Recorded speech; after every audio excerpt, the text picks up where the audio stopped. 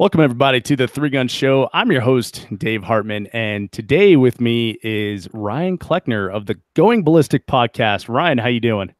I'm doing great now that I'm on your show, Dave. Thanks for having me here. Man, I am so pumped to have you. So, first off, the Going Ballistic podcast Yeah. is I like that you feel bad about the term going ballistic and you talk about it on the podcast. Like for me, when That was actually right what I was going to say, believe it or not. I'm glad you listened because I was like, I shouldn't have called it going ballistic, but oh well. well, I think it's hilarious because for me, like I looked at it as a shooting term, right? I didn't even Right. think of like you would be, on there ranting and raving and stuff like that. And I didn't notice it until you called it out in the actual podcast, which I thought was kind of funny.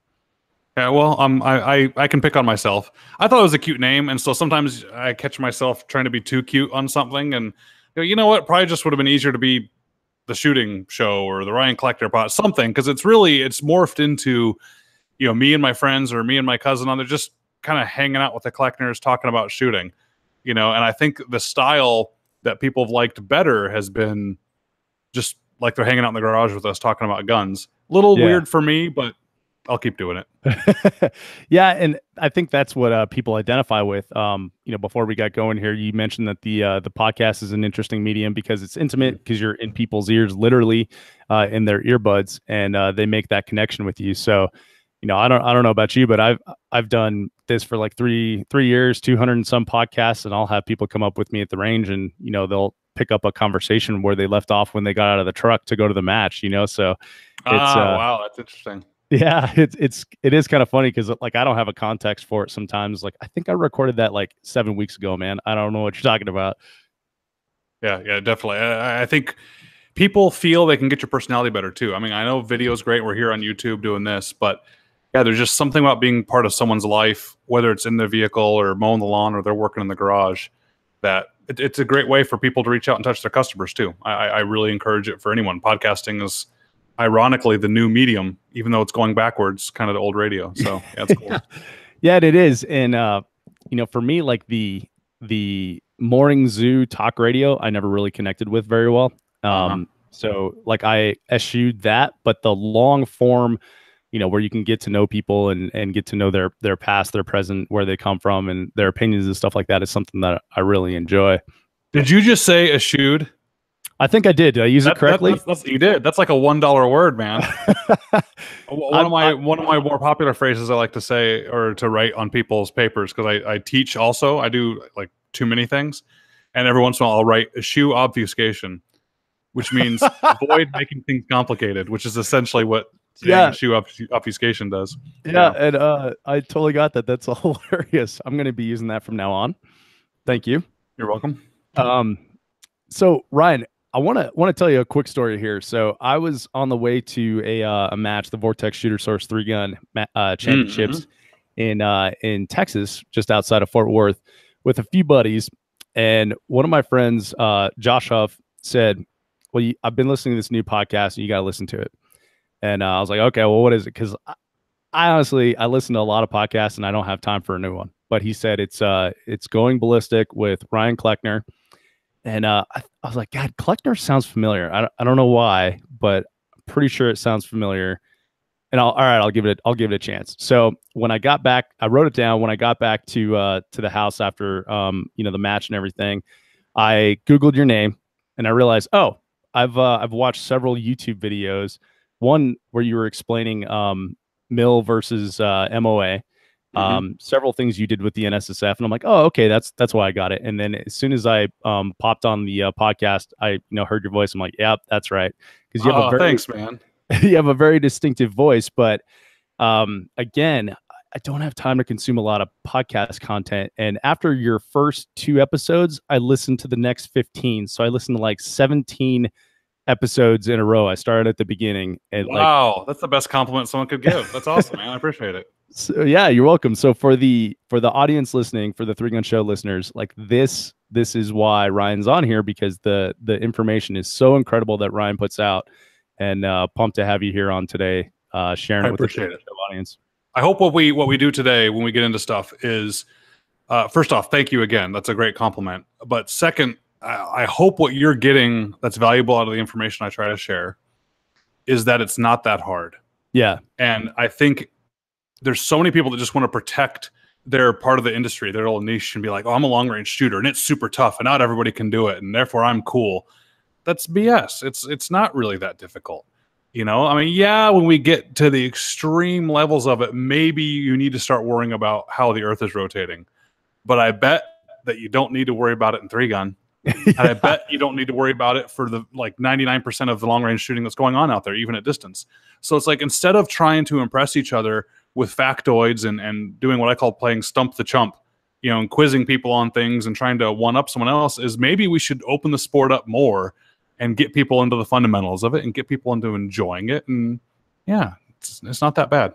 Yeah. And I think that's why I really connected with it, Ryan, is that, you know, you put things in such a simple and easy to understand manner. You bring out like a complex concept, and then you break it down to where it makes it, you know, easy for like the layperson to understand, or, you know, beginner, intermediate, whatsoever.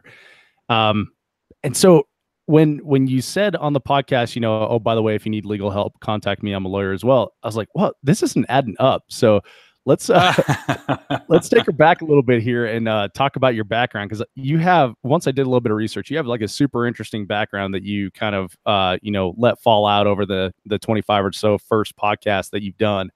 But I think it's super interesting and something the audience can really connect with here. Okay. Well, grew up, born and raised in Arizona, so spent a lot of time out hiking through. Believe it or not, we have trees there in northern Arizona and mountains and hunting. And the best thing for me is elk hunting in northern Arizona with a bow. Even though I'm a gun guy, I love bow hunting. It's kind of what our family looked forward to. I had a great family out there. There's not many Cleckners. If there's a Cleckner, chances are I'm directly related to him. Left for the military. Never really expected to go into the military. It was just kind of one of those whim things I decided to do. And went with a contract to be able to try out to get into 1st Ranger Battalion, and ended up making it there after a series of schools and things you got to do, and had an amazing but tough time. I mean, I was by no means the best of really kind of anything. I was surrounded by just amazing guys. I was just lucky to be around, you know, and I never had to try so hard to be mediocre. That's true. I mean, there were guys that you'd go running with in the morning that they would run their 10-miler in under an hour, right? So they would do sub 6-minute miles for 10 in a row. Damn. That's just what they did. And I'm 6'2" and 230, and I'm just not going to run that fast, right? So I had to train extra just to be in the middle of the pack. And I kind of like that. And I have no humility in admitting that. That's just how great a people it was to be so young and to be in a special operations community. That was actually one of the things they tried to get you to quit, by the way. When the school you used to have to go through, or the process used to be called RIP, the Ranger Indoctrination Program, where you could only quit. You couldn't be failed out. So they just made it more and more miserable till enough people quit. And one of the speeches they gave us that was the closest to convincing me, I still didn't quit, but it was the closest to convincing me, was, why would you do this to yourself? Why not go to some other unit and be the stud? Why would you want to go somewhere where you have to fight to be in the middle of the pack? Oh man, that's some mind trickery there. Point. They're like, go somewhere else. You'll be the hero.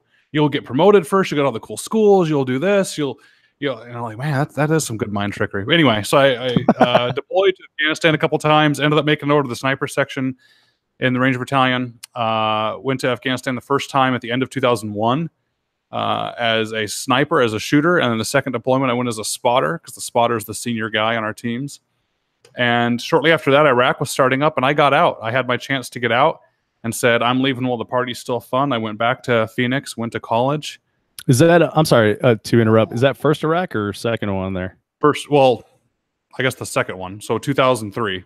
Oh, 2003. Okay. I missed the date there. Yeah, so Afghanistan 2001, Afghanistan again 2002, and then right in Iraq was starting up 2003. I was like, I'm going back to college. Party's fun. Take care. I love the military. I'm a big believer that you should either make a career out of it or not. I think everyone should go do at least one enlistment. I think it's amazing. It was amazing for me. But once you're done with that first enlistment, you have a hard decision to make. You know, I was not 4 years behind my peers. I was 4 years later than them starting college, but I was ahead of them in so many other ways because of the experiences the military gave me. But I just knew I didn't want to make it a career. So I went back to college. I taught at a community college out there, all the outdoor education classes like backpacking, rock climbing, land navigation. It was really fun. I also taught at a government contracted sniper school for a while out there. And then when I graduated with my bachelor's degree, I got bored again and wanted my next challenge in life. And again, on a whim, went to law school, moved across the country to Connecticut, went to law school, just Law freshly school married. is like one of the most highly committed whims you could possibly do, right? Yeah, I'd say second to going to a Ranger battalion, but yeah. Yeah, exactly. Yeah. So I did that one, and my wife, like I said, we just got married, and she's with me. She's like, you know what? Let's do it. Screw it. Let's go move across the country and do that. So we did that. And my first summer, I got an internship at the National Shooting Sports Foundation. They're the folks that run and operate the SHOT Show. They're the ones I did the videos with. And it was actually, we have a video studio there. And one of the guys came to me while I was working on government relations stuff, the legal stuff. He said, hey, you got a shooting background, right? You want to come do an explainer video? Sure. So I went down there. I did the video on how to mount your scope. And we never expected it would take off, but a couple million views later, we're like, okay, maybe we should do some more videos. Yeah. And we just started knocking out some more videos.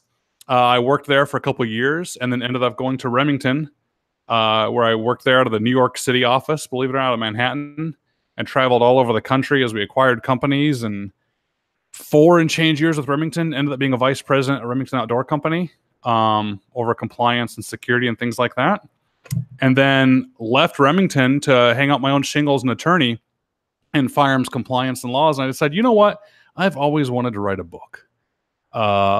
Even if only my mom and my best friend bought a copy, I think it'd be cool to say that I wrote a book. So the feedback from those NSSF videos, that first group of videos we did, was always what you said was, man, thanks for explaining it simply. Thanks for making it not, too hard to figure out and understand and opening this up. And I love it. I said, you know what? Maybe that's my brand. Maybe my brand is making it simple. So I decided to write a beginner's guide to long range shooting. I call it the Long Range Shooting Handbook. It's just got a bright orange cover because I wanted people to take it to the range and find it in their range bag. I published that. It's been a little over 2 years now. So probably 28 months, something like that, 27, 28 months ago now. Mm-hmm. And I cannot believe, not false humility, cannot believe how much it took off. It's sold 65,000 copies so far. Damn. It's still the number incredible. one bestseller in its category. So 2.5 years later, if you look on Amazon, it's still the number one shooting book for that long. It's just insane. I would have taken better pictures had I known. Every picture in that book was taken on my iPhone. I kid you not. I pulled my iPhone out of my pocket and took pictures of like a bullet, or took pictures of a bolt, or took pictures of positions with my iPhone. So every picture in the book was taken with an iPhone. Just wrote it myself, published it myself. I reached out to a couple of publishers. And they're like, no, we're not interested. And then like 2 months later, they all came running back. I'm like, no, forget you. I published it myself. I like it now. That's awesome. Yeah, so I decided, well, writing and doing media and teaching and doing this stuff was way more fun than being a lawyer.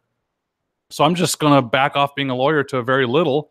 I run some online training courses like at Rocket FFL. I have a training course for people to get their federal firearms license to be a gun dealer or something like that. That has taken off more than I could expect. It's just been, I've been very blessed. It's been nice to have that going.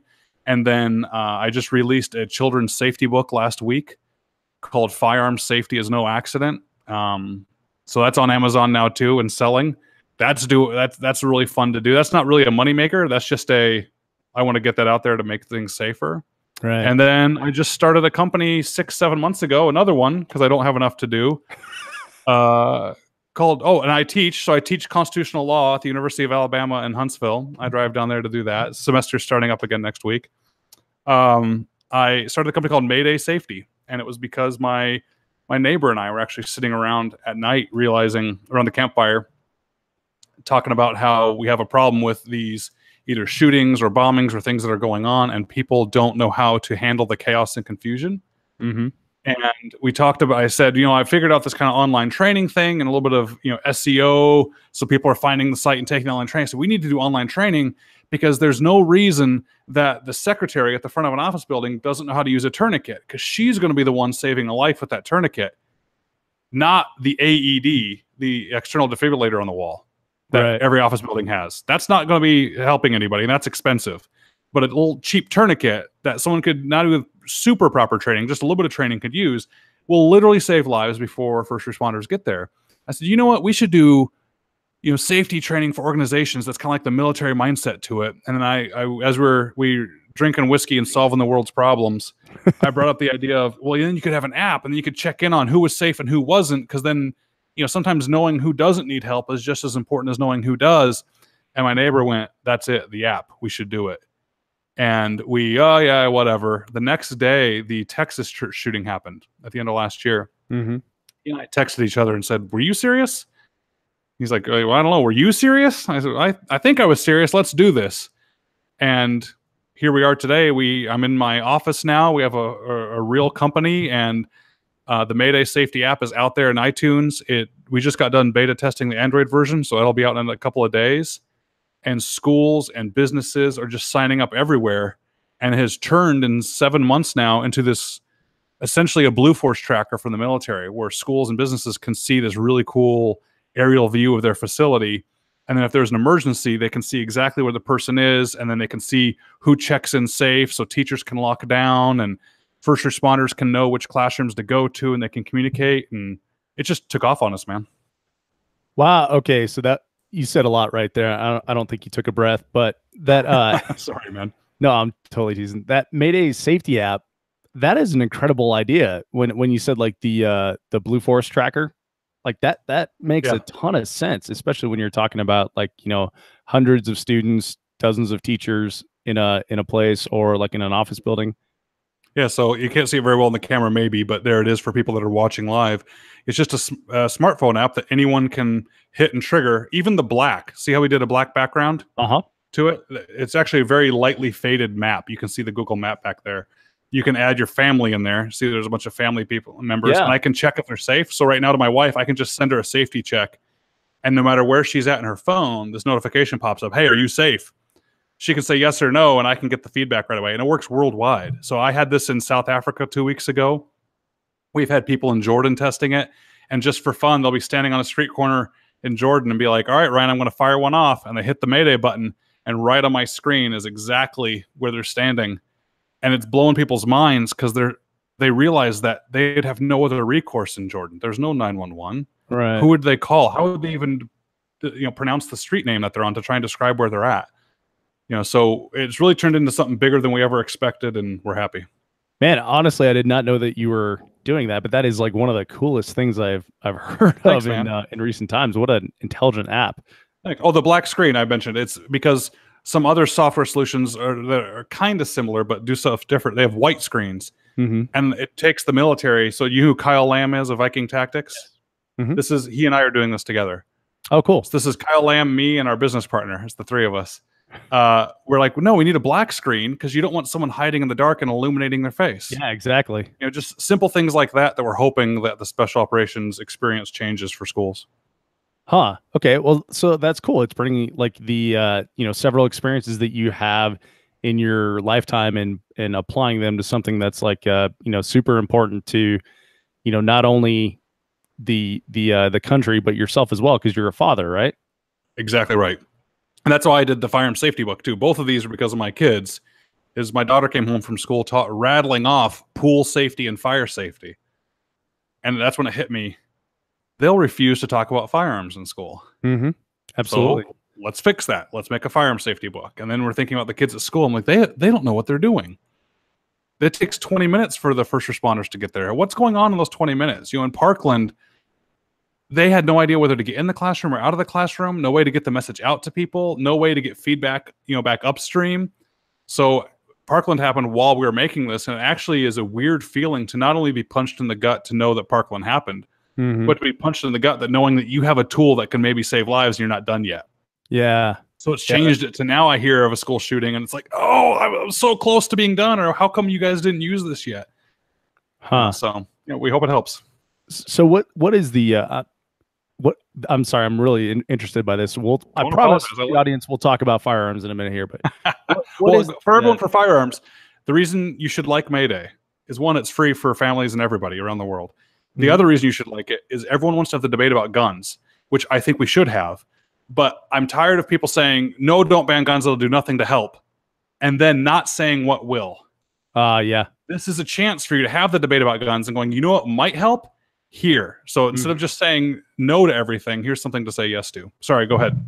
Well, so that actually answered the question I had is like, what's your strategy for spreading this app to, to businesses, to schools and stuff like that? Because like you said, I think people are willing to talk about tornado drills, earthquake drills, fire drills, Tyrannosaurus drills, but they don't want to talk about, an active shooter sort of thing. Yeah. Well, one is the fact we don't know if this is right or not. I've never done software before. I jumped feet first into a software company, and our plan is that if we give it for free to everybody so they can use it for their families, so that if your wife is across the country and she has an alert, she hits the button, that right on your phone you see an exact pin of where she's standing at and where she needs help, that people are going to go, all right, there's some utility there. Or heaven forbid a mass shooting happens at a shopping mall and you're at the other end of the mall and you get the alert that something's happening nearby. We're hoping that will get people excited enough and save enough lives that they will then push it up to their businesses and their churches and their schools. And now the businesses and churches and schools pay for it. And that's how we're hoping to monetize it. So it's the balance of, we hope it goes viral, but not so viral that it makes us go broke. Right? Before businesses, enough of them pay for it. Schools, we're doing as cheap as we can get. It's $1,000 for the year. And the school's covered for all the parents and students and everything like that. So, yeah. Yeah, that's like dirt cheap for the value there. Yeah, everyone tells us we should charge more. And we're like, you know what? I'll charge a business more. But I can't say I'm in it to keep kids safe if I'm more worried about the profit for the schools. Yeah, absolutely. So I'm totally contacting my family after this and making them all get the app. I think that's an awesome idea. I love it. So Ryan, that's not even something I knew that you were doing, but the let's talk about the children's book that you just launched here. Sure. So obviously there's a hole in the market. Like you said, we teach about fire safety and pool safety, but not firearm safety. So how do you write to that age group? Is it difficult? I have no idea. Very difficult. It's embarrassing too, because it's a little vulnerable in a weird way. Yeah. I write the handbook. I could throw it down on the table and be like, that's the truth. You could not agree with it. You could call me stupid, but you're not going to dissuade me. I know what I wrote in there is what I believe. Writing fiction's a little harder, One quick point. I'm sorry to do this, but I want to do a tie from Mayday to the gap in there. Sure. How to sell it on businesses was what you asked about, mass shootings. This is actually easier to sell because of the fire alarms, because of things like that. Is businesses were teaching us. You go to a 2,000 employee business and they say, do you know how long it takes for us to make sure that everyone's out of the building during a fire alarm? Yeah. And so we could just have everyone, you could just send out a message saying, are you in the parking lot? Yes or no. And they see the entire screen just all turn green lights. And they only need to go look for Mary Jane, who's stuck in the building. That's blowing their minds. And we're like, yeah, but it's great for active shooters. And they're just, sure, great, Ryan. We just like it for communication. But anyway, so the gap in the market for the safety. Hang on real quick. I want to follow up with that one. So I used to work at a large aerospace company, and we had, fire drills. We all had to meet in the parking lot. And so we stand there and watch the thing burn with all these chemicals and stuff inside and huffing the air, right? So we always thought that was dumb. And then anytime the fire alarm went off, we'd jump in the car and we'd go get breakfast. So yeah, why not? Yeah, but now we're 3 missing people, right? Correct. So if that company uses Mayday, you check in safe and bolt, and now they have a green dot next to you. You're good to go. They don't need to look for you. Burritos. They're totally fine. Yeah. So the problem with the book is I wanted to do firearm safety, and my first chapter of the long range shooting handbook is called firearm safety. And that's all it does is just talk about the 4 basic rules. I even say, if you don't agree with these, no problem, just give the book to somebody else. Oh, that's a good idea.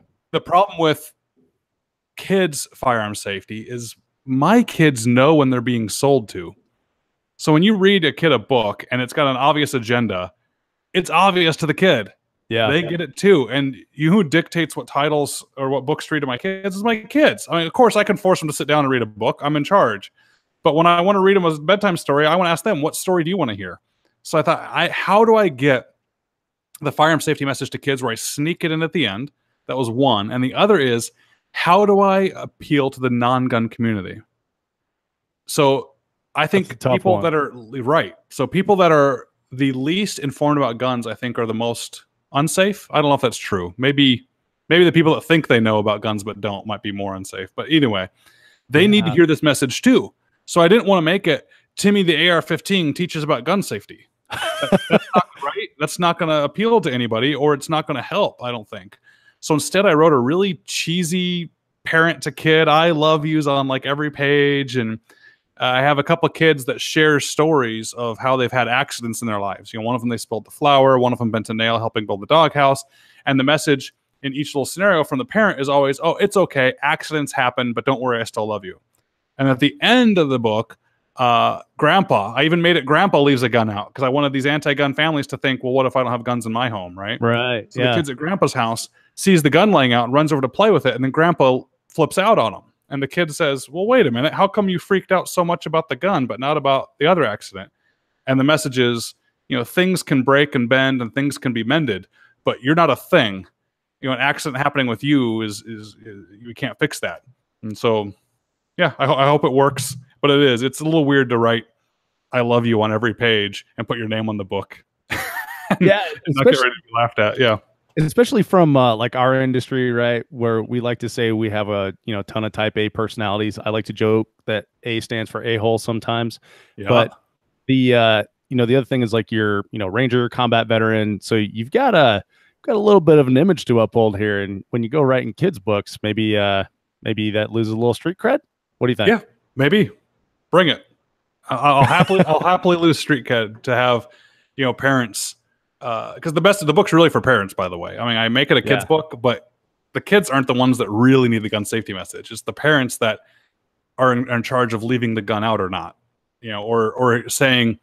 I even put a message in the back to parents. I essentially admonish people that give the excuse, "Oh, don't worry, it's unloaded," or things like that. No, there's no excuse. I think a firearm should be under an adult's direct control or locked away from kids. I think those are the only two options if you got kids around. But well, it's a great message that you're putting out there, and something useful that people can actually use and then learn from it in entertaining ways. So it's great. Thanks, man. One thing that I've noticed, Ryan, is that I don't personally have kids. I've got two nephews that, teenager and almost teenager right now. One is just nuts about guns and watches everything on YouTube. I keep trying to steer him to your channel, but you don't blow enough shit up for him to be interested. Yeah, my videos probably aren't that exciting for teenagers. Yeah, I've one cool one, shooting the Barrett standing. That's a cool video. Yeah, that's a cool video. All right, I'll send him that one next. But anyway, so the point I'm trying to make is that in 3-gun we have a lot of junior shooters, and I wouldn't say a lot proportionally, but definitely more than you would expect, right? Yeah. And I find that the maturity of the young people that I shoot with at these matches is way higher than someone else that I would encounter in a normal way. And I think that it's because the responsibility that we place upon them by being responsible for something very dangerous if used incorrectly. I think you're right. I've met countless kids out at 3-gun matches and think to myself, wow, what a great American. Yeah, those kids seriously. Raised right. Yeah, you can't have a kid most kids that are bad are kids that don't listen. Yep. Right? Yeah, absolutely. And if they don't listen, they can't be out of the 3-gun match. So I think it's a self-selecting population, but I agree with you.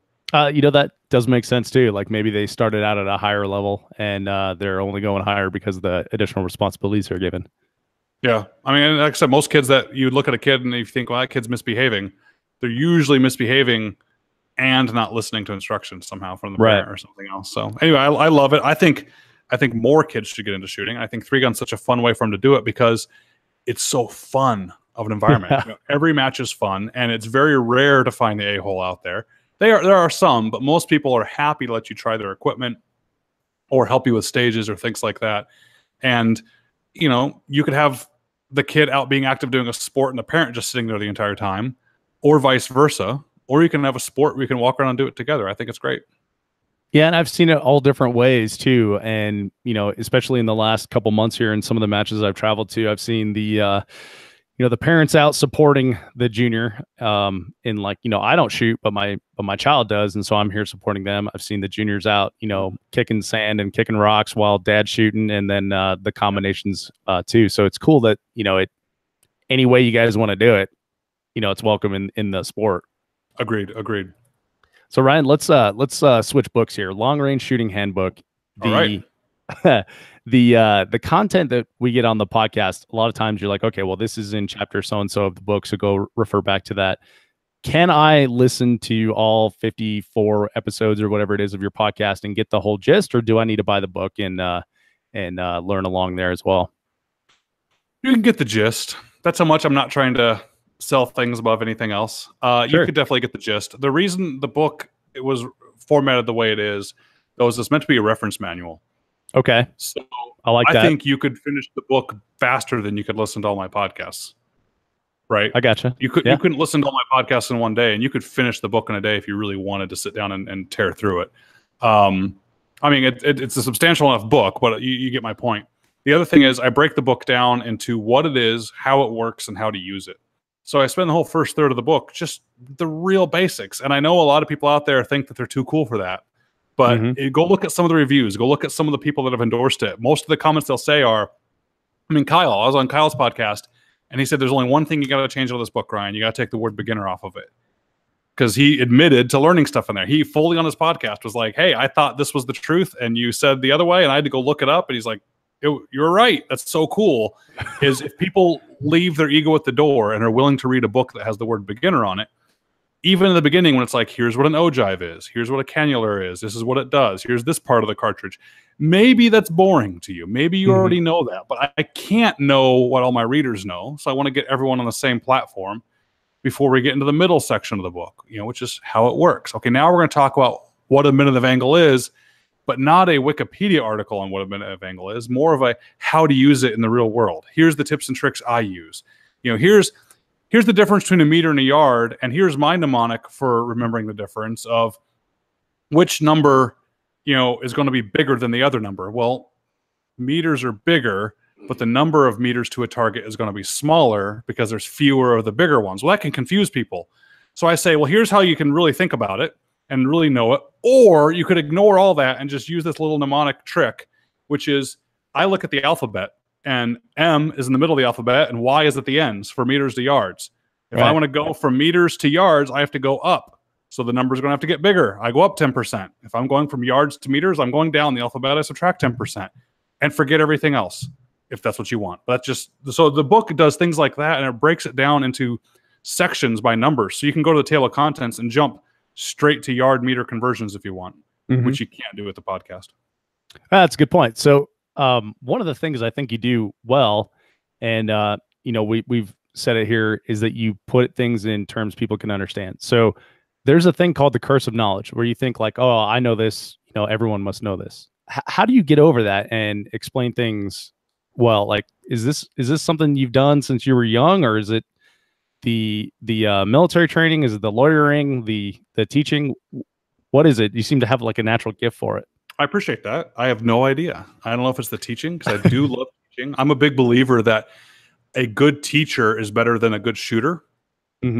So having someone up there that is an amazing shooter but doesn't know how to teach isn't going to make you better. But I do believe I can take someone who's really good at teaching and I can teach them the basics of shooting, and I think they'd be a better shooting coach. Just because there's an art to teaching that can be learned. It's not something you have or you don't. You can learn it. And I'm not saying I even have it, but some people think it can be condescending.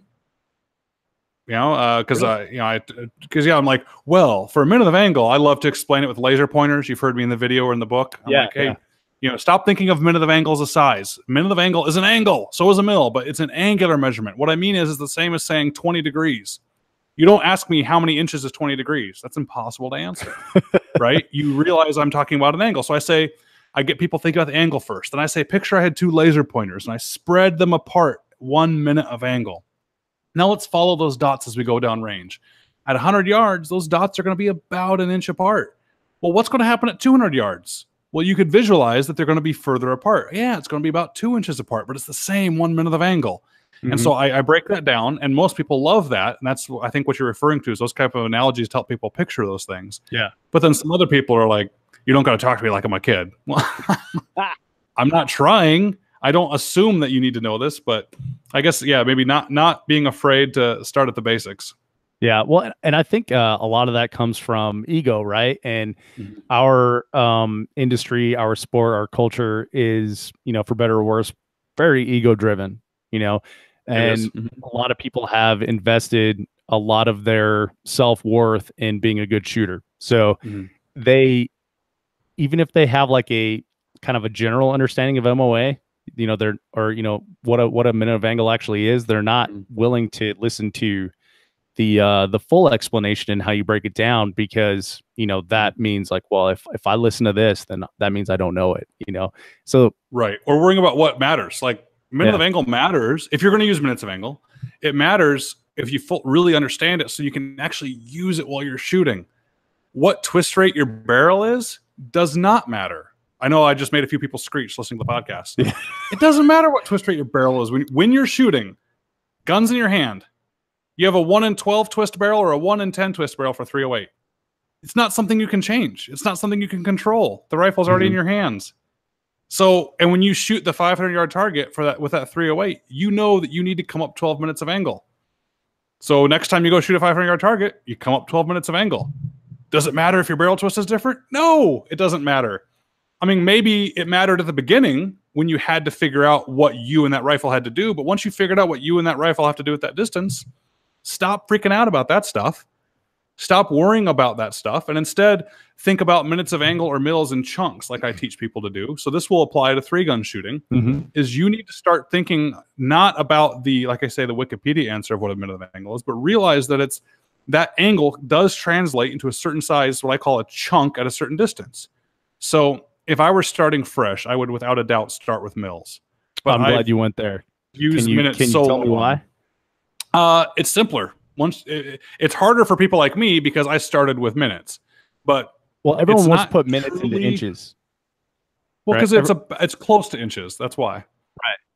Yeah. But I think that's where it comes from. And maybe like, grandpa told you like, okay, well, this is one MOA because there's an inch grid on a target. Like Yeah. maybe that's what it is. But so give me a little bit more on why mill.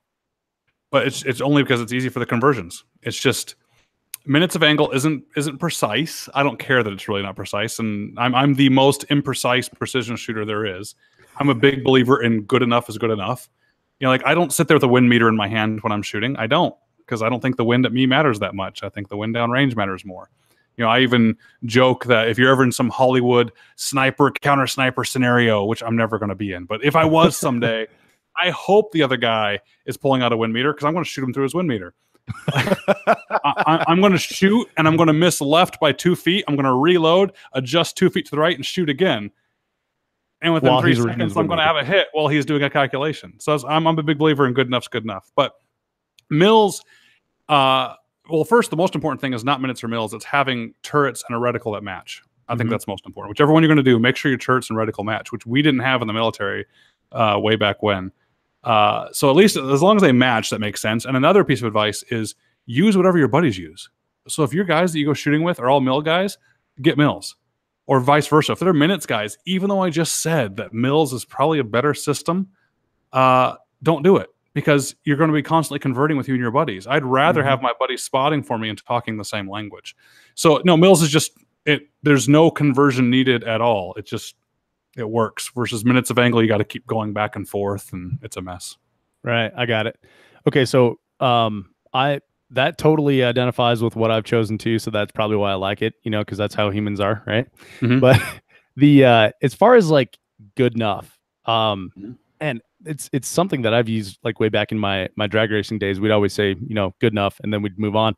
And I think that fits my personality well. Can you be like good enough in precision shooting? Because Absolutely, precision's right in I the can name, make right? you better if you let go of all the precision. Why is that? So one is this is kind of a life lesson too, I guess, is focusing on what you can control. Okay. Okay. Getting let's say you put a wind meter every 50 yards all the way to the target and had the wind meters at the height the bullet was actually going to travel and had them all plugged into a supercomputer that could do all the ballistic calculations of knowing the wind at every distance. And you had the most precision turned, bullets with the exact ballistic coefficient, and everything is the best can be, which by the way has never existed. Anyone with this entire perfectly set up. As long as you're still involved, you're going to jerk the trigger possibly. Okay. Well, let's say you even made a perfect shot. Okay. And we're going to shoot at a target where it takes a couple seconds for the bullet to get to the target. The most perfect calculation is irrelevant 3 seconds later when the wind changes. So even if you sat there and got everything perfect, as soon as you launch that bullet and the bullet leaves the barrel, the wind could die. Mm-hmm. Right? You're still going to miss then if the wind changes or gusts, even the bullet goes there. So my theory is not to say that we should just give up and not try at all. My theory is, you can get out and shoot one round every 5 minutes because you're sitting there trying to calculate the spin of the earth. Or you can shoot more and get more practice not worrying about the spin of the earth and just getting good enough and having fun shooting. The other problem people are too precise in is they try so hard that they end up missing. So this is a 3-gun tip for you. Long range shooting, by the way, I don't think the principles apply necessarily only when you're shooting long distance. The bullet doesn't know when it leaves your rifle if it's going to travel 10 yards or 1,000 yards. Okay. Oh, that's a good point. I also don't pull the trigger differently. I don't say, oh, well, I'm shooting at 1,000 yards. I'm going to use the 1,000-yard trigger technique. I use the same technique at 100 yards as I do at 1,000. Yep. I get just as stable when I'm shooting a group at 100 versus I'm shooting at 1,000. So nothing changes, which is why I don't even think the shooter needs to know the distance they're shooting. The spotter can give them the elevation and just shoot the target. That's also why the shooter is the junior guy on a sniper team. Because once you learn how to pull the trigger, you do it the same every single time. Same cheek weld, same focus on the reticle, same steady pressure on the trigger, same stable platform. I could lie to you and tell you the distance. As long as I put the right dope on your scope, you're going to hit. It is irrelevant whether you knew it was actually 600 or 800 yards, right? So the problem that shooters have by trying to be too precise is they try too hard. And in 3-gun, this happens because you're unstable. And I make the analogy that it doesn't matter the distance you're shooting. So this principle applies in 3-gun at a 150-yard target or a 200-yard target just as well. Is I know the monologue that goes through your head, Dave, and everyone else listening. You pick up your rifle when you're unstable, and you put the reticle on the target, and you go, no, a little left, a little higher, a little bit, no, a little lower, higher, right about now. You guys do that, right? Okay, I do that too. Okay, that's why you're missing. Smack the crap out of the trigger. Correct. Or you smack the crap out of the trigger because you're rushing the shot, or you're forgetting about everything else because you're so worried about that. You also get too high a magnification on your scope because you think that's going to make you more accurate, and you magnify your errors, and you end up focusing on the target. That's my biggest pet peeve with high magnification. Is people need to focus on their reticle. That's what they can control. There's that life lesson. Focus on what you can control. Focus on the reticle. You get a big, pretty image of a target. You want to now stare and peek at that big, pretty target. And when you're trying to go through the internal monologue of where it's going to be, you end up focusing so intently on the target that you can actually lose track of where the reticle is, and therefore make a bad shot. So what I would do with students is we do this drill we call the LAPD drill after the North Hollywood shootout, is I would put a face target at 100 yards and ask them to shoot 6 rounds at the target. These are military law enforcement snipers. 2 from the kneeling, 2 from the seated, 2 from the prone without bipods. So all semi-unsupported, sling-supported positions. You would have snipers from amazing units with amazing pedigrees, with incredible rifles and experience, fail at this drill. I'd give them 60 seconds for 6 shots. They had to transition and shoot. And they would have 2 out of 6 shots on the face. And I'd go down and they'd all be discouraged.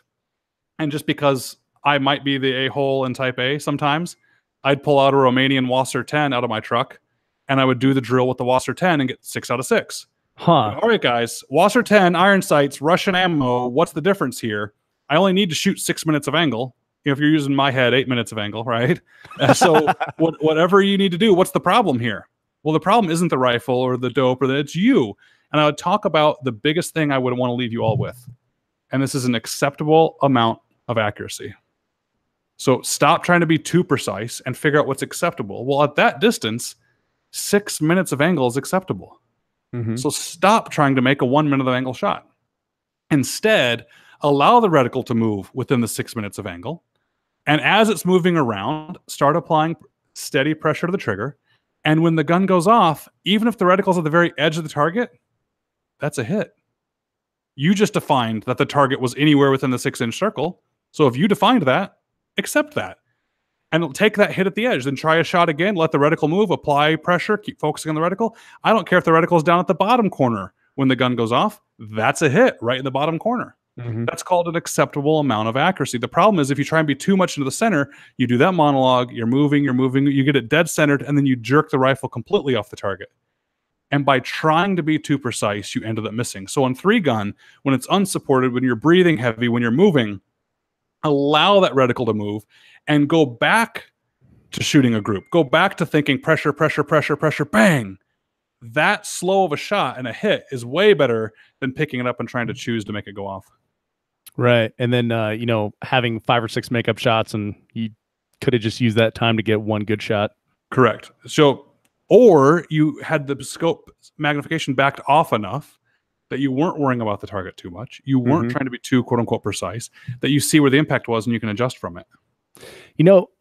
Magnification is something interesting. So when I started shooting 3-gun, I had like an aim point. I forgot what the heck the model was, but it was the 4 MOA dot, and that's basically all I shot because in Colorado, our matches went out to 200 yards.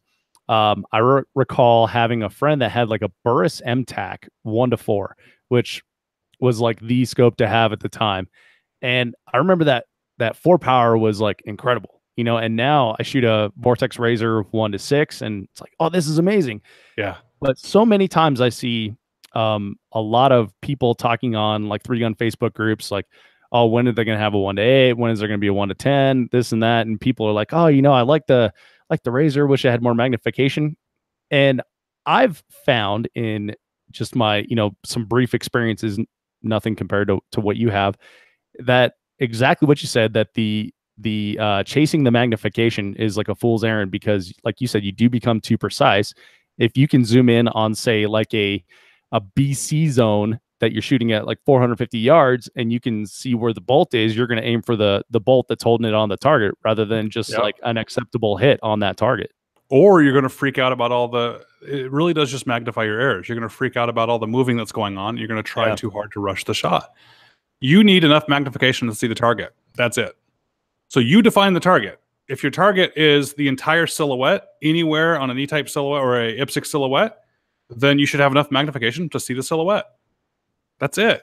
Right. I mean, if you decided that your target is the A zone, okay, now you need enough magnification to see the A zone because you're the one that picked your target. But anything more than that is actually going to be detrimental. I will see over and over, even just shooting groups at 100 yards, people having trouble shooting groups that I'll walk up to and grab their magnification and crank it down. Like the old Leupold Mark IV from 3.5 to 10 power. Crank it down to 3.5 power and say, shoot another group. I can barely see the target. I know, shoot another group. It's almost always a better group at 3.5 power versus 10. And it happens all the time. It's the same, the old NRA trick for pistol shooters. When people are having trouble with a handgun hitting the bullseye, they flip the card around to the white side. And most people get a better group without the target at all. Try it. Take a piece of paper with a handgun, flip it around. You end up with a better group because you're not focusing on the target. You're just focusing on your iron sights and what matters. Same thing happens with magnification. So I power it down. I was shooting some stupid groups the other day with the same thing with the 1-6, just having fun at distances. People are like, oh, BS. That was only 6 power. I'm like, guys, people that can shoot a lot better than any of us were doing longer distances with iron sights. Yeah. So how is that possible? Well, it's because it's only the fundamentals that matter. As long as you can see the target, you'll be fine. Yeah, and I spent, I think, 3 months shooting a 1X optic in competitions in preparation for the Colorado State Championship, and I found that, not caring as much about how much fidelity I had on the target actually made it much faster. And then when you realize like your rifle is moving just the same as it would if you had a 6-power scope on there, although now you're seeing less movement and you're carrying less. Once you have that realization, it kind of helps you shoot long range with actual magnification after that. Well, have you ever had trouble finding a target in a 3-gun match? Oh yeah. Do you normally have to go up in magnification to find it or down to find it? Down. Yeah, there you go. So why are you going high in the first place? Yeah, exactly. Right? So everyone out there, I don't like shooting groups. I'm not the best group shooter out there anyway. I like more realistic tactical shooting like you would do in a 3-gun match. But if you are shooting a group and you're not happy with your performance, cut the power in half, see what happens. Well, okay, so let's talk about like since you're into the tactical practical applications, let's talk about it like a practical application. So for this last weekend, I was at the Wyoming Governor's match, and we had targets out to 530 yards. I don't know if you knew this, but on the plains of Wyoming, it's kind of windy. Yeah. So and rolling hills, and so you're looking at a wide array of say 5 or 6 targets. There's different wind for each of them. Um, the the wind calls become important. Obviously ballistics, you're shooting uphill, stuff like that.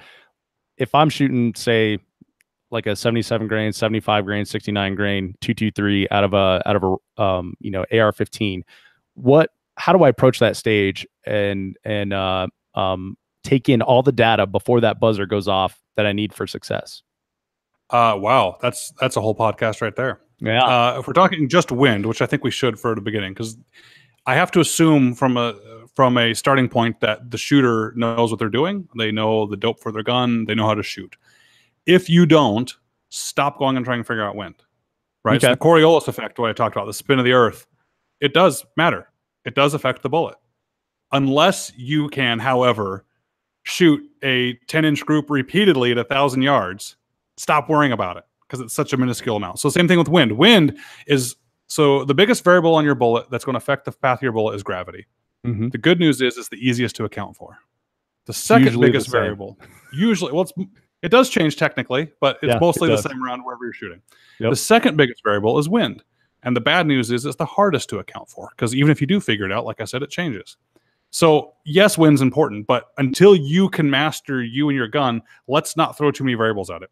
Stay at the range and shoot at 100 and 200 yards and get good at groups, even with positional shooting. That's another thing, by the way. Get your ass off the bench. Shoot a group and then shoot off barricades, then shoot standing. You should be able to hit these smaller targets at these standing and unsupported positions, especially doing a bunch of jumping jacks first and picking up your rifle and trying to do it. Yeah. Then start worrying about wind. Give us benches to shoot from in 3-gun or precision shooting. Say that again? They usually don't give us benches to shoot from in precision shooting. So I tell hunters all the time, take a paper plate, put it at whatever distance you want to get good at. Take a paper plate and put it at 200 or 300 yards and stand there and keep shooting your hunting rifle so you can hit the paper plate every time. Because you need to be able to hit a kill zone standing. And then if you really want to get good, like I said, do jumping jacks or get your heart rate up and try and do it. Because I've never found a shooting bench out in the field. Yeah. All right. Same thing. So that's the kind of shooting you need to get at. The bench is there to get a good group. But master that first. So all this wind talk we're about to get into, ignore. Come back to this podcast after you can shoot like that 6-inch target. 6 minutes of angle, guys. That's horrible accuracy. But come back after you can hit a 6 minute of angle target at 100 yards. So a 6-inch target. After doing jumping jacks, after running a sprint around the range and coming back and picking up the rifle and standing, master that first, okay? Then we'll add this stuff on later. So now once you've done that, and we're going to talk about wind, you're shooting a 223, which means the wind's going to blow your bullet all over the place. It's just going to happen. Heavier bullet's probably going to be better for you. Speed isn't everything. Faster bullet is not more accurate. I think that's a big misnomer people have. But what a faster bullet does get you is it gets you less effect by the wind and gravity. Now, don't mistake that. That's not because the bullet has some sort of momentum that somehow resists the wind or gravity. I think a lot of people think that it's going so fast horizontally that somehow gravity can't touch it. No, it's just not less time touched by gravity, right? 100% time. Yep. Okay. Every object falls the same speed, right? You drop a bullet next to the barrel of a perfectly level gun and shoot a bullet at the exact same time, they both will hit the ground at the same time. The one you shot is just going to hit the ground way further away from you because the sideways speed has nothing to do with the downward speed of gravity. So it's all about the time, right? So a faster bullet gets to the target faster. So if it takes 2 seconds for whatever bullet you were shooting to get to the target, it's going to fall as far as that object would fall in 2 seconds. And it's going to blow as far as an object would blow when it's exposed to 2 seconds of wind. I almost analogize that to taking an air compressor nozzle and following along with the bullet and spraying the bullet for 2 seconds, how much it's going to blow it off course. Well, you get a bullet that's twice as fast, and now it gets to the target in 1 second. Well, it's going to fall less because it has less time to fall. Right. And it's going to be deviated by the wind less because you only get a 1 second blast from the air nozzle versus a 2 second blast. So that's where a fast bullet can help you with the wind. However, with 223, even though it's a pretty quick bullet, it's also light. So now you only have a 1 second blast with the air nozzle, but you're blowing a ping pong ball, something really light, so it's easily moved by the wind, right? So you have all these variables that all play into it, which is why there's no perfect anything.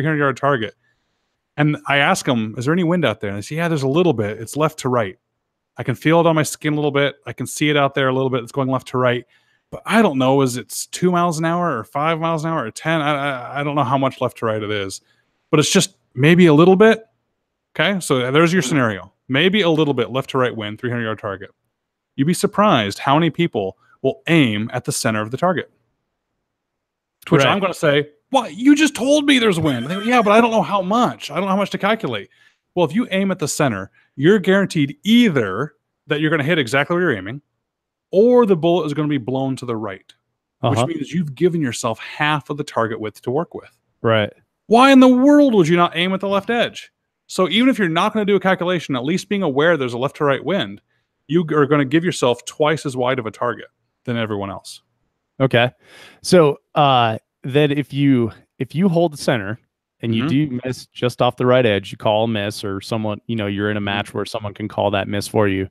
What do you do with your correction? You make bold adjustments. I think you're setting me up for that one.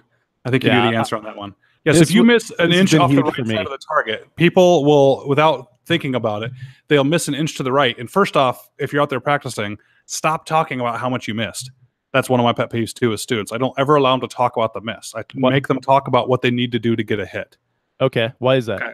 Well, one, it doesn't matter because the end point of the discussion of how much you missed ends up being how to make the hit anyway. Why not shut up and shoot before the wind changes? Right? It's a very good point. Here's what happens with people. Bang. Oh, I think I missed. Yeah, you missed. Oh, where was it? Oh, just off the side. Oh, which side? Oh, the right side? How far? I don't know. Probably about like an inch. The hell, the elevation. Yeah, elevation looked good. Man, that was a cool shot. Dang it, we're going to get it. Well, go a little bit further left this time. How much? I don't know. Give me a half left. That's the discussion. Ryan, this conversation reminds me of like when a call's dropped and you call back and they're like, was that you or me? It doesn't effing matter. We're back on the phone now. So let's finish this conversation. Yes. Yeah. So that's exactly the conversation that happens. And none of that matters.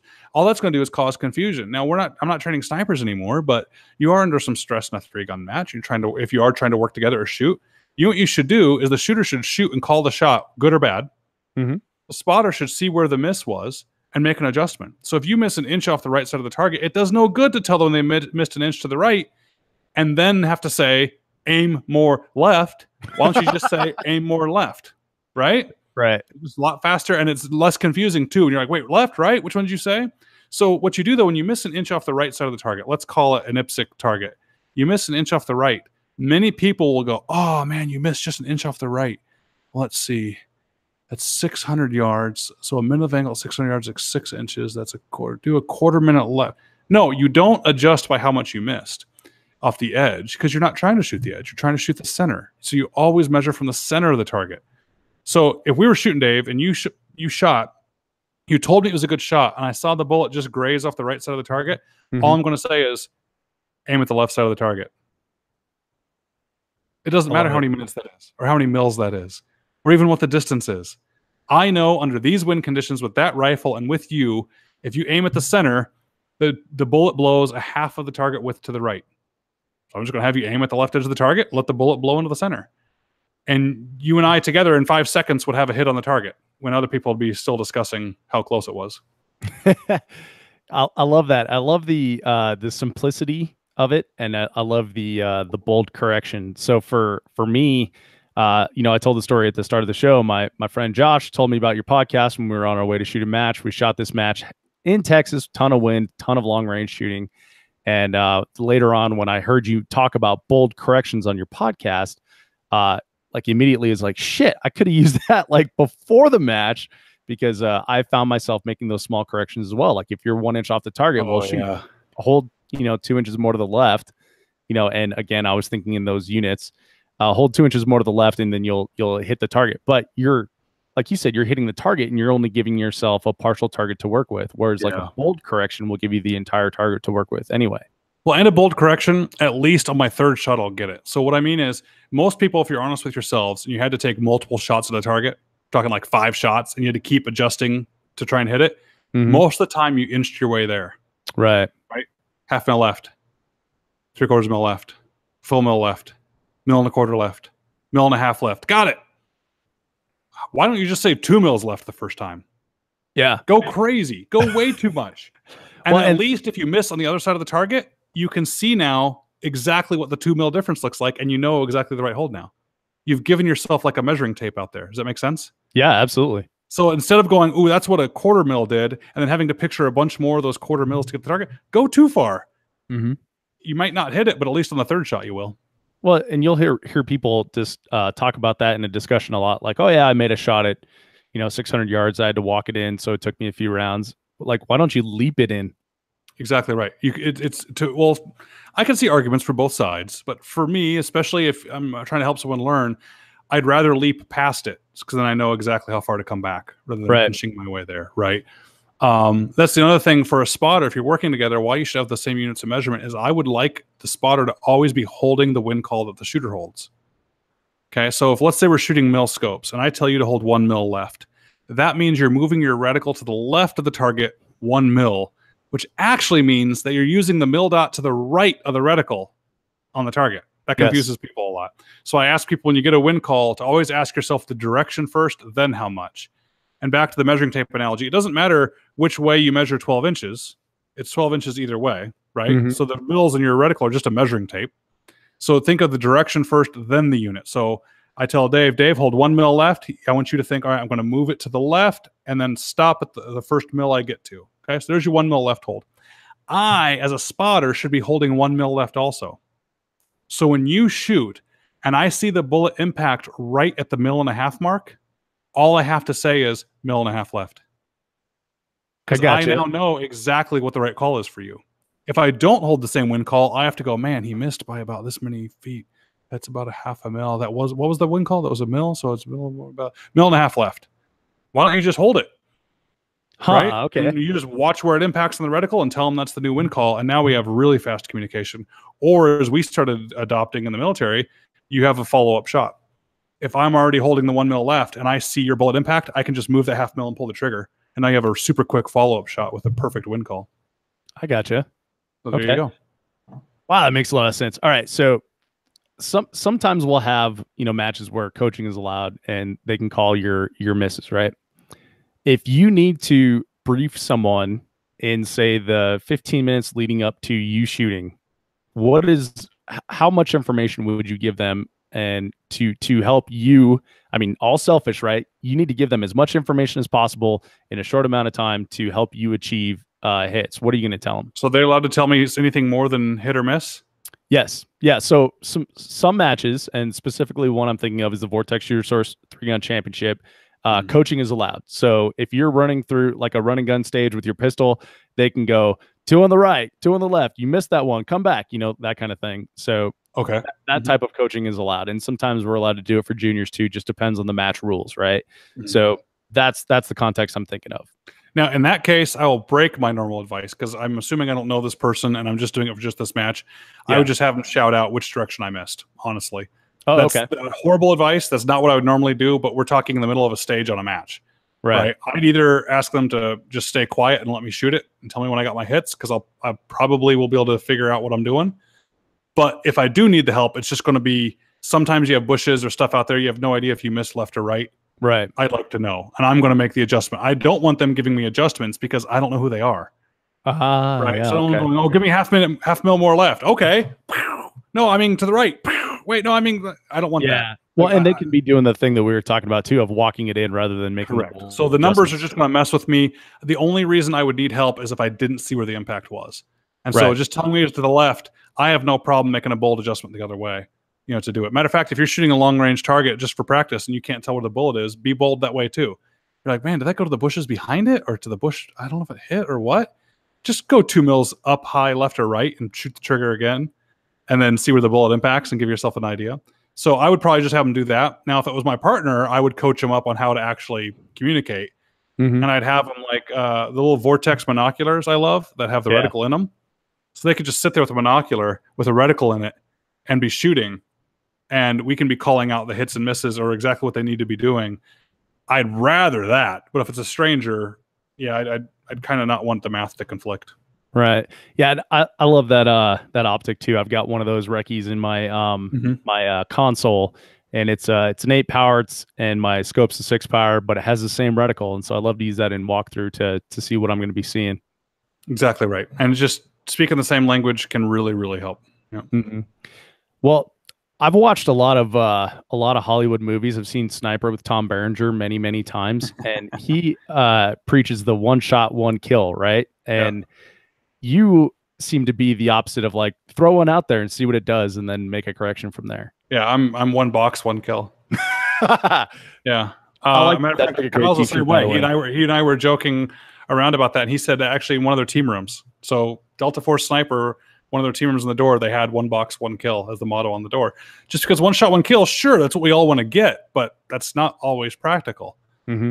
Bad guys change directions when they're walking.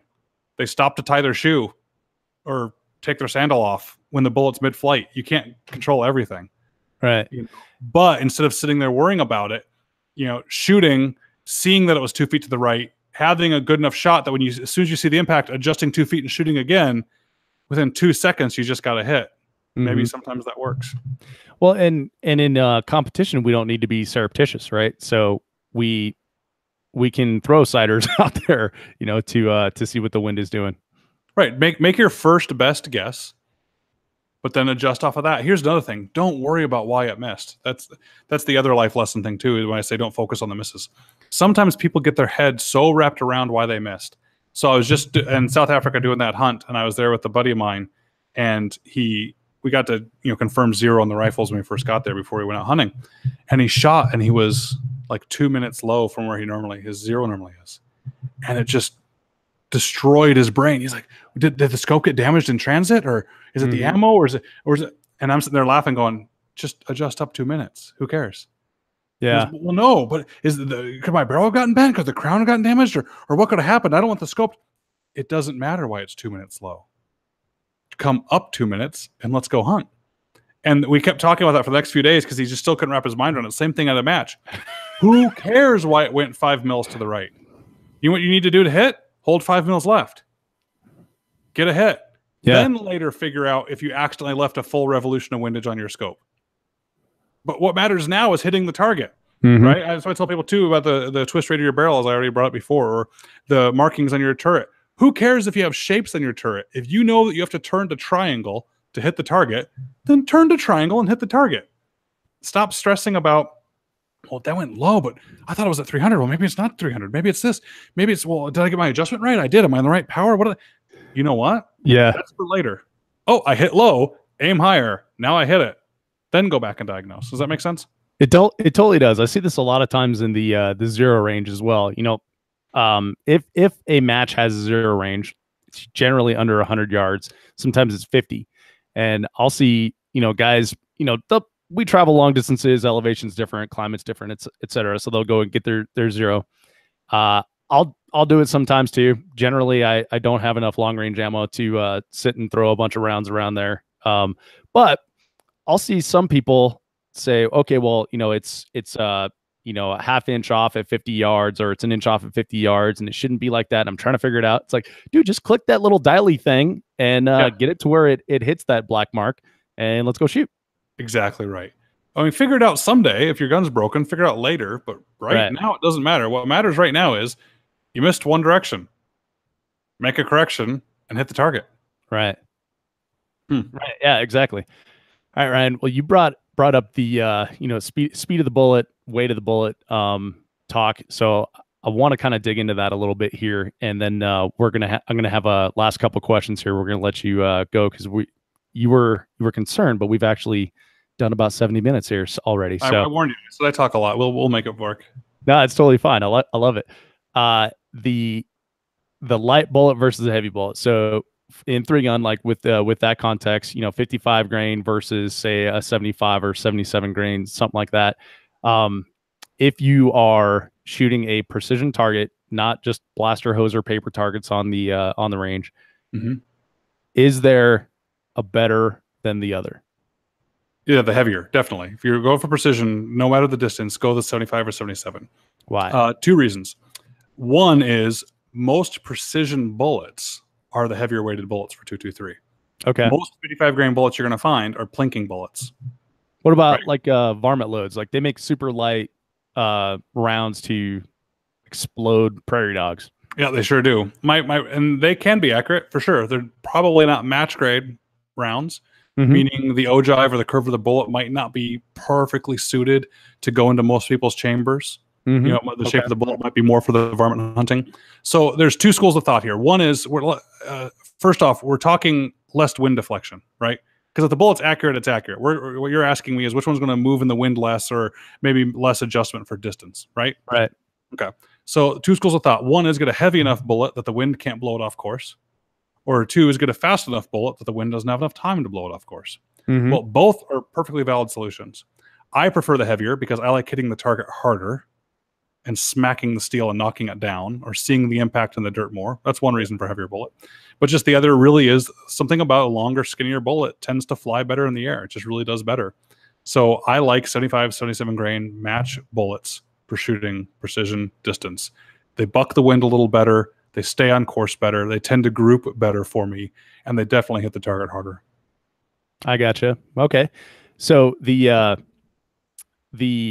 when you're talking about speed, so a faster bullet is touched by wind less, a heavier bullet is affected by wind less, right? Is there like a magic combination, or sort of, right? Yeah. Is there a magic combination of heavy and fast in, say, a 223 cartridge? Because again, that's our context, that is going to provide you both. I think broken record here. I think the best of both worlds is the 75 grain bullet. I think it's still fast enough. I don't think a lighter bullet gets you fast enough to make an appreciable wind difference. Oh, okay. But I think the higher weight on the scale of the equation there works better. Mm-hmm. There's no perfect anything though. I mean, there's right. 6.5 bullets are probably the perfect. I mean, we've known this for over 100 years now. People are just starting to figure it out here with 6.5 Creedmoor. But the Finnish military did a test, I think in 1903, where they just did all these ballistic calculations and tests on what the perfect diameter bullet was in 6.51, because it was the right size for the density of lead and copper and for the length and everything, just to be super efficient. Huh. Well, just like the firearms industry, we're a little slow to catch on. Yeah, they're like, oh yeah. So yeah, Americans running around going, look at this 6.5 Creedmoor, it's amazing. And a bunch of Swedish dudes are like, yeah, we figured that out a long time ago. So I mean, even the 260 Remington is essentially a 6.5 Creedmoor. Mm-hmm. It just never took off because, there's I think not even a full gram of water capacity difference between the cases. Same overall length, same bullet, same velocity, same magazine, same parent case, same everything. The 260 has slightly more. I mean, like not even a gram of water more case capacity, so you can get that bullet going a little faster. But because it's got a little bit more capacity, the neck is a little further out, which means you can't get the bullet seated out as far. Right. So the 6.5 kind of does it. Yeah, 260 and 6.5 are essentially a wash. So is that as similar as like a 223 and a 5.56 are? Yes. Okay. It is. Because 223 and 5.56 are different on pressure. Right. Right. So you should never shoot a little bit different, right? Yep. You should never shoot a 5.56 in a 223, but you can do the opposite. Right. 308 is actually flip-flopped. The military flavor, the 7.62 NATO, is actually weaker than 308 Winchester. So believe it or not, the military, people think military is the hotter, more powerful. Well, no, in 223 it is, but not for the 308. Right. So anyway, I gotcha. Okay. So yeah, there's never a perfect bullet, which is why every year we come out with the newest new fad, and I just don't get it. I only recently bought into 6.5 Creedmoor. I think it's been 2 months ago now. I finally said, all right, I'll shoot 6.5 Creedmoor. Because yes, it's better. It's better on paper without a doubt, but so is everything else. Every year a new cartridge comes out that's better on paper. Right. But I wanted a bullet that I could find. I go to a match and I forgot my TSA, lost my ammo. I want to be able to go to the sporting goods store and get the ammo. And it was 2 months ago when I saw that Walmart had 3 SKUs of 6.5 Creedmoor and only 2 SKUs of 308 on the shelves. Ooh. I was like, that's my sign. 6.5 Creedmoor is here to stay. I mean, if I would have adopted 260 when it came out, which is ballistically the same dang thing, I'd be out of luck. Where are you going to find 260? Yeah, and there's like 6.5 Grendel, 6.8 something or other. 6.8 SPC, 30 AR, 224 or whatever Valkyrie. What is it? Yeah, 224 Valkyrie. Yeah, I don't get that one at all. Why would you want a tiny little hole again? People say, look at the paper, look at the ballistics, look at the velocity. Well, first off, even Federal is having to admit that those velocities aren't attainable in the real world. Okay, but even if they are, you see the length of those barrels at SHOT Show. I could tell when every rifle on the wall was a 224 Valkyrie because it had like a 26-inch barrel on an AR-15. Right. Like, of course you can get a big velocities out of a super long barrel. Shocker. How is that better? And they say, well, I said, why would you take that over 6.5 Creedmoor? And they say, well, I can get these great velocities. I said, you can have better performance of a 6.5 Creedmoor, hands down. And I go, well, we can do this out of an AR-15 receiver. And I come back with, why does that matter? And they say, well, an AR-10 receiver is like an inch longer. I'm like, okay, so you'll put a 26-inch barrel on a gun to use an inch shorter receiver. Okay. Now, 224 Valkyrie might take off. I would have been wrong about 6.5 Creedmoor. I thought 6.5 Creedmoor was just as much of, not a fad, but a niche cartridge as 6.5 by 47 Lapua, as it was with 260 Remington, as it was any of the other ones in the same family. But somehow 6.5 Creedmoor took off. Awesome. I'm finally adopting it now. And I'm glad I didn't adopt the 260, or I'd have a bunch of guns in a caliber that I can't find anywhere. Yeah. I'm kind of the same way. And three gun's really great for me because then it forces me to use 223, 12 gauge, and 9 millimeter, and then I have a reason for saying like, I'm not going to buy any more stuff. Yeah, 223 works really good. Those heavy bullets in 223 are magic, man. Yeah, 75 grain bullets are great. So on the Valkyrie beating a dead horse kind of thing, I don't understand the allure of getting something really tiny like that for long range precision when you can just do a 308 or a 6.5 Creedmoor. Why would we step backwards in diameter and bullet weight? I don't understand that. Because you might have as much 223 ammo as you want. And if you get a new gun, you now need to go buy 5,000 more rounds of 224 Valkyrie and a new gun. And the firearms industry is in the business of selling guns and ammo. Right. I gotcha. So now you want 224 Valkyrie? New gun, buddy. Bunch more ammo. That's why they do it. Now, it might be an improvement. I mean, 6.5 Creedmoor is an improvement. I think 308 was an improvement over 30-06 and other cartridges. I'm not saying we shouldn't have advancements. I'm just saying let's everybody hold off on the newest fangled fad and let it get adopted. Let it get going for a while. Or else, like I already said, you'd have a bunch of 260s right now. And you'd be like, dang it, I should have waited for the 6.5 Creedmoor. And dang it, I should have waited for the whatever. So, largely stick with something NATO that you can find anywhere in the world. You can find cheap blinking ammo. I'm even now, the parts of the military have adopted 6.5 Creedmoor. That's another reason I finally went to it. SOCOM is taking 6.5 Creedmoor. They're actually getting 6.5 Creedmoor belt-fed machine guns right now. No way. Yep, 100%. I know the company linking the ammo, and I know the company making the machine guns.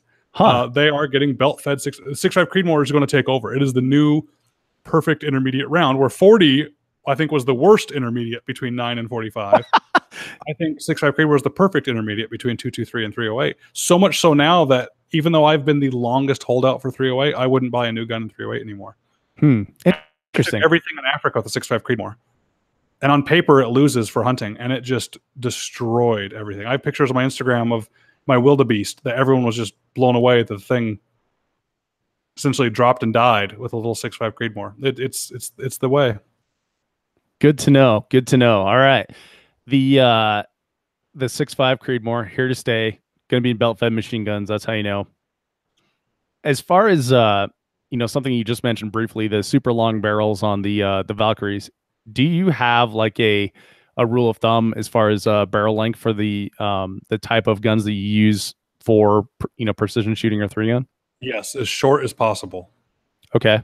And is there a diminishing return? Because we can now talk absolutely, about absolutely. So if I want 6.5 Creedmoor, I want it because of its long range performance. Okay, right. So shooting 6.5 Creedmoor out of a 4-inch barrel, so I get a giant fireball and the bullet doesn't get up to speed. Okay, that's stupid.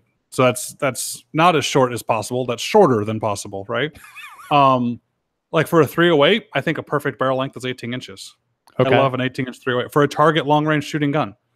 All those NSSF videos, you see me with my 700 and 308 in those videos, that's an 18-inch barreled gun. Shorter barrels are more accurate than longer barrels. And we need a context for short barrels because I've heard this as well, and I've seen guys head to like 14.5-inch barrels for 3-gun. I personally use an 18-inch barrel, which in the precision community would be considered short, but that's considered long in 3-gun. I think 16 or 18 inches for a 223 is about perfect because I want that heavier bullet to get up to speed to do its job. Right. I'm not too worried about maneuverability. Now, back in the military and I got to get in and out of a vehicle or in and out of a building or stuff like that, okay, maybe I want shorter. I think 223 suffers with short barrels because it needs to get up to velocity to do its job.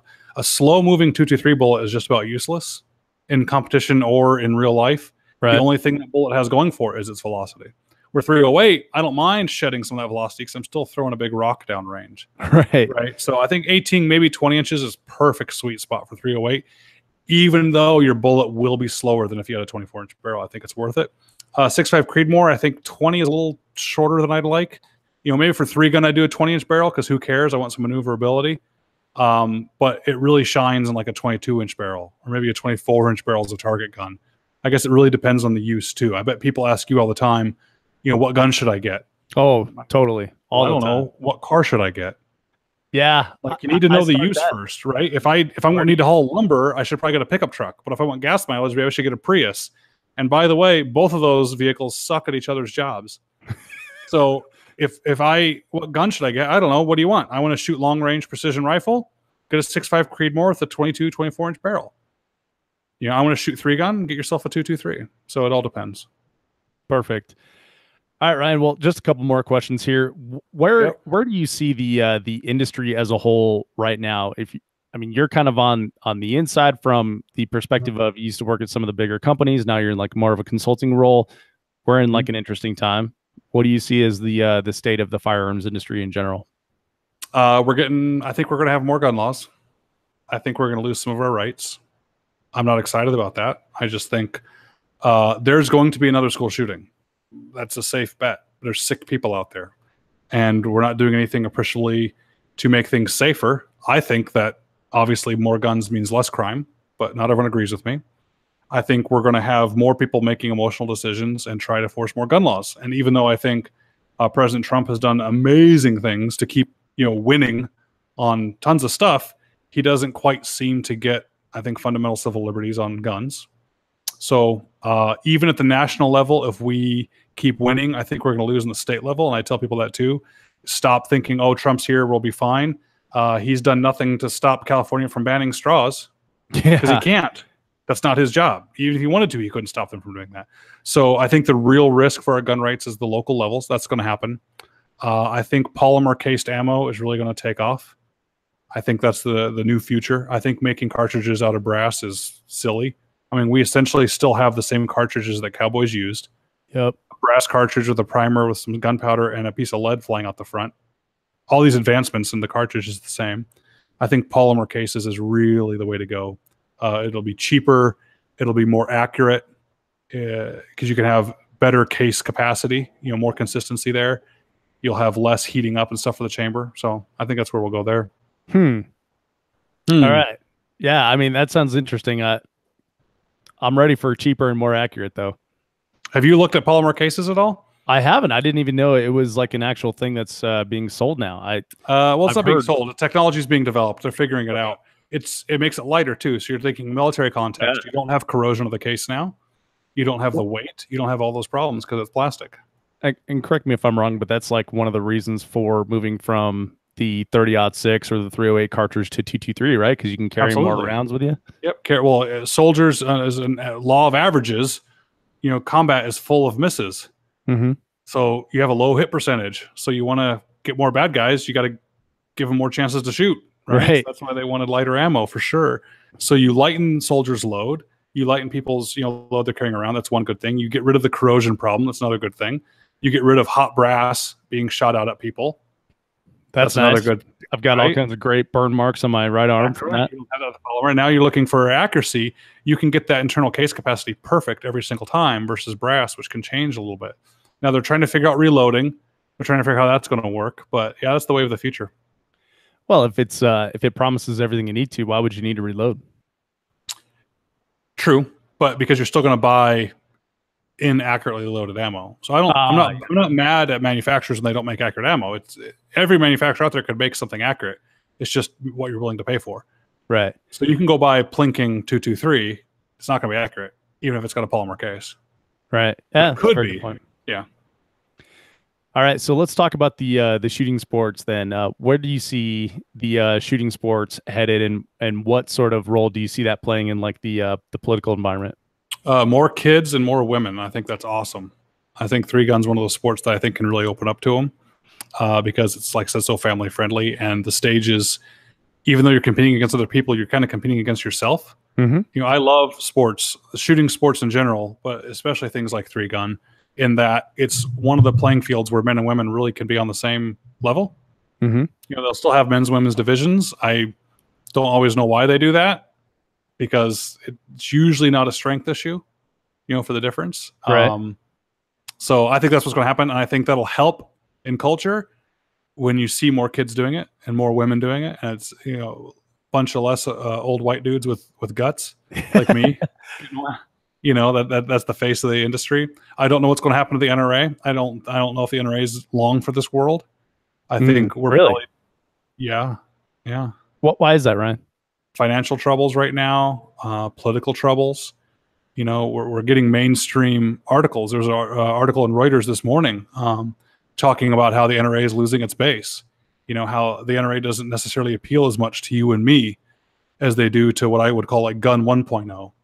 They definitely don't appeal to me because they don't don't back anything that I love and appreciate about the Second Amendment. It seems like Yep. they're more willing to have concessions in like a British Australian sort of model Exactly of right. So only the they're rich losing get their guns. base. They're losing the base. They're appealing to the wrong people and having financial trouble. So I wouldn't be surprised if they're not long for this world. The problem is we as an industry need to recognize that now and start coming up with something that does, or else we're going to have a little bit of a vacuum when they're gone and not have the next thing ready and lose some ground. Well, and then we're, if we, as much as, I like to give the NRA a hard time, they are the reason that we're, still able to have a voice because there's several million members. Of course. Is the next best thing like the NSSF or GOA, or is there a next best thing? It's probably not the NSSF. So the NSSF and the NRA divide each other's roles at the cash register. So the NSSF is the industry. So they work for the the retailer, the distributors, the manufacturers. But at the point of the sale, the NRA is really the advocate of the consumer, of the end user, right? And so maybe GOA, consumer. Does it need to be a consumer or end user group that stands for our rights, or can it be from a manufacturer standpoint? It can be from a manufacturer standpoint, and the NSSF does fight for it, which is what I helped do when I was there. And Larry Keene, who runs that, is just an amazing man, and I consider him a mentor and someone I look up to run these fights for us. But they run it from the industry angle. They run it from the numbers and jobs impacts and things like that. Some manufacturers, we've seen this in the industry, don't stand up for our rights. Some manufacturers don't mind that you have to buy another product from them. It's sad to say that, but it happens sometimes. So I am scared for our industry. I know I might be alone in that. I think a lot of people are feeling very comfortable right now, but I'm nervous because everybody else is comfortable right now. Right. So yeah, it's that whole, I don't know. It's like the investment thing, it's what the heck is that guy's name? Dude that lives in Omaha. I always forget. Berkshire Hathaway. Come on. Warren Buffett. Warren Buffett. Thank you. He says that when the market is in a panic and everyone's selling, you should be buying, and vice versa, right? So yeah, I mean, what you're saying there does make sense. Yeah, everyone's comfortable right now. I'm like, oh, have you guys noticed some of the things that President Trump tweets? He's not exactly the term that Reuters used in the article this morning was a gun-fundamentalist, which I thought was kind of cool. Talking about people that are like so fundamentalist for guns that they're mad at the NRA for not being tough enough. Yeah. How they're kind of branching away from it. He and some of the administration seem like they'd be willing to concede some gun rights in exchange for other things. Right. And that scares me. Yeah, absolutely. And it's like the bump fire stock thing. Like I don't own a bump fire stock. I think they're stupid. And I'm sad that that's the hill that we have to defend, but it is something, 2A related that we have to stop, because then they're going to come after my Hyperfire or my Timney or my. Well, exactly right. If you don't, no one's going to be there for you when they come after the stuff you like. Yeah. Also, it comes down to the question on why are we trying to infringe on the rights? I know the Second Amendment says shall not be infringed, but like it or not, current interpretation of how our constitutional law system works is you can have infringements on our civil rights. They just have to be narrowly tailored and be the least restrictive means possible to achieve the end. We need to win the argument of banning the guns won't do what you want it to do. Like if someone wants to have a discussion to ban bump stocks for whatever reason, okay, let's have the discussion. I don't think we should shut the conversation down. I think we should have the discussion. Because by the way, we hate it when the other side shuts conversations down with us. We should have the discussion. Maybe you'll educate them. And if it's for a reason that eventually makes sense, I don't know what that reason would be, maybe I'd be for it. But if the reason is to stop crime or to prevent, crimes from happening with guns, okay, now I'm definitely against it because that's not going to work. And that's where we should be against gun laws when they do that, is say, hey guys, banning bump stocks is not going to work any more than banning shootings did. Yeah, absolutely. Yeah, murder is already illegal. It's something we repeat a lot. Right. So we shouldn't focus, I don't think, necessarily on the ban du jour, but instead just focus on, hold on, stop. More gun regs won't work, so why are we discussing a gun reg? So that's why I want something like a Mayday safety or something else where you can say, that's not going to work. Stop that. Here is something that's going to work. And then I can beat them over the head when they don't do it.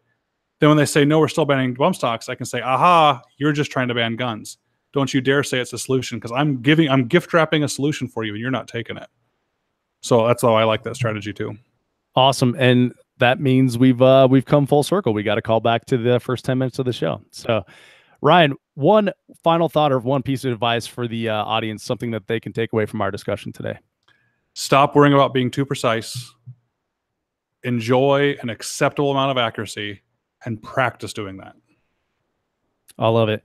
Ryan, this has been awesome, man. I really do appreciate your time that you've given up for the Three Gun Show audience today and for joining me here. Thanks, man. Thanks for having me on, Dave. I appreciate it.